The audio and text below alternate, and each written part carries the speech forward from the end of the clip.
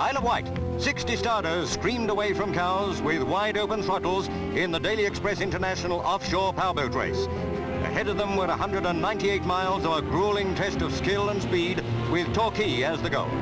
Thunderfish III didn't make it, though there were plenty of others who managed to harness their horsepower for the full bore run along the south coast.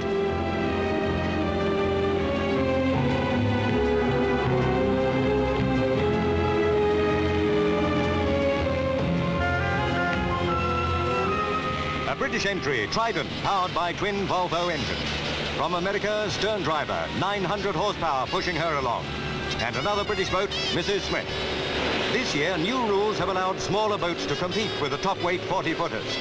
The result's been a lot more overseas entries and really strong international competition.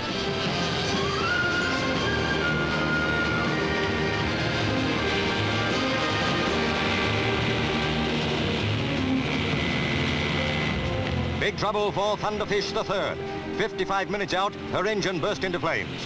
Driver Don Shed and his crew had to jump for safety before she sank. But there were plenty of others to take up the running at speeds which sometimes topped 70 miles an hour.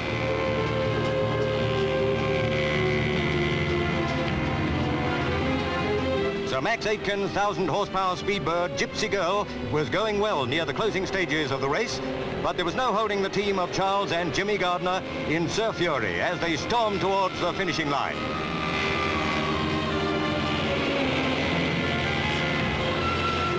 At Torquay, an excited crowd awaited the arrival of the winners of the 7th in the series of powerboat races.